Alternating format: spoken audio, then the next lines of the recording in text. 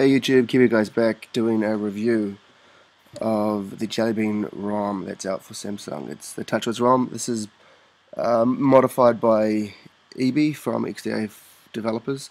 So there's a few things that he's changed, and I'll go into those in a second. So as you can see, I'll just take this out. Be easier. Just my finger all over the place. Okay, you see this is Rocket ROM Jelly Bean version 1. So this is EB's. That's what he calls his ROMs, Rocket ROM, and I've done a few of the reviews of his before, and they seem to go pretty well. This is 4.1.1, and basebands based on the LS1. Okay, so this is basically the LS2 version of Jelly Bean, but it's EB's little customizations. Okay, as you can see, it's pretty quick. Let's use my finger, it's faster. Really smooth transitions, there's no lag at all. Jelly Bean's pretty cool. Keyline Pi doesn't seem to be coming out anytime soon, so 4.2 is still going to be called Jelly Bean, apparently. It's from the Android Google open source forums. And the features, let's just quickly go into the camera.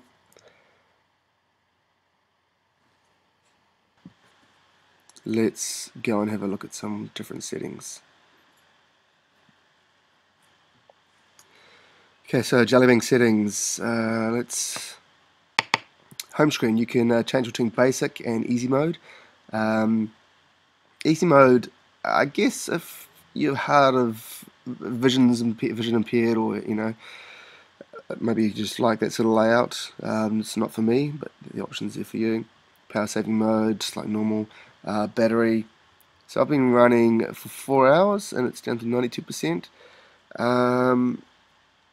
However, it was fully charged and it always does last longer for the first 10%. I've noticed this ROM, compared to Android open source ROMs, does suck a little bit more battery power, but that's just comparing to a vanilla Jelly Bean. Of course, it's going to do that.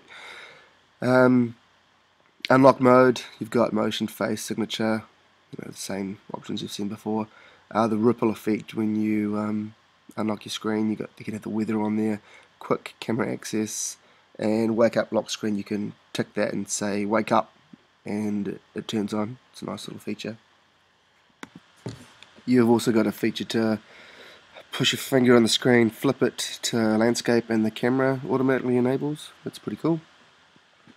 So you don't need that in the lock screen. You just push the power button, it wakes up, put your thumb on it, turn it to landscape, and boom, you've got the camera. Right.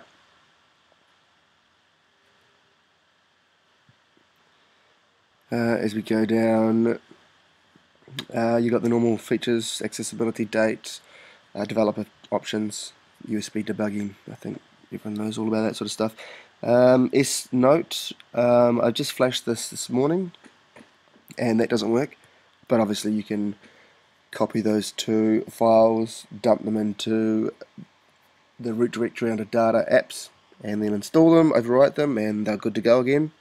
So I'll just show you that now quickly. So that's where I've stored my two apps. Copy them. Go right back to the root,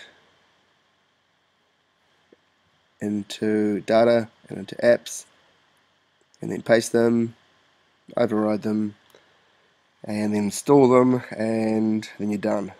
I'll just fast forward this because I'm pretty sure you know what to do from there on in. Okay, so that was the last one I'm installing now.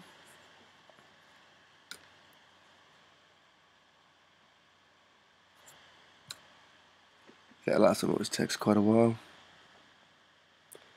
Okay, let's kick it down. Let's go back to our app drawer and see if it works. I'm assuming it is going to. And there we go.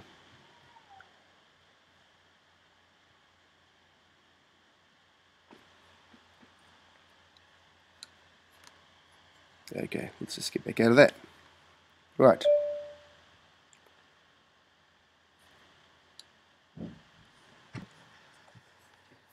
Back into the apps, let's have a look at what they've got. Everything's there. There's video editor, music player, Dropbox also. You can open a new Dropbox account and you get 48 gigabytes of free usage for that year. Samsung. It's a Samsung feature. You got this note. Yes, calendar. Let's go and add an app. Widget. Let's just smack in the weather. Okay, drag and drop just like normal. Pretty sure everyone knows how to do that. Okay, let's go back. Play Store. That works. A couple of people said that they couldn't install apps, so I'm just going to run through and see if you can install an app. Speaking of something I couldn't do, I changed the DPI, and I did a backup, of course, as you do, and changing the DPI didn't work with this ROM. But I just used, my knowledge and hacked into the ROM itself, so probably not the best idea. Maybe just download an app to do it. That may work for you. Okay, let's download that and go back to the home screen when it's downloading. See if it can multitask. Okay, pull down this top screen, downloading. Okay, so then you've got your notifications. You can clear all those. Let's pull it down again, and you've got your nav bar. Okay, nav bar at the top, and all your toggles you can turn off and on. Let's clear it so it's installed. One thing that didn't work for me with the beta was the USB connection. It only worked for photo and for media transfer, and even the media transfer didn't work too well. Only the photo worked for me. So USB, I've got it working now. It's not enabled by default. MTP transfers by default. So let's just see if it turns orange yet. Okay, so it does work. A simple way to do that, instead of going into your device and actually modifying the ROM, is to download an app, and I'll just go inside that in a second. Let's turn that off and get out. Okay, the problem with Sammy ROMs, they do take quite a while to initialize the SD card, so you can sit here, I'm pushing apps, nothing's happening, because the SD card's trying to initialize. That's just my widget I downloaded before. Actually, a cool feature is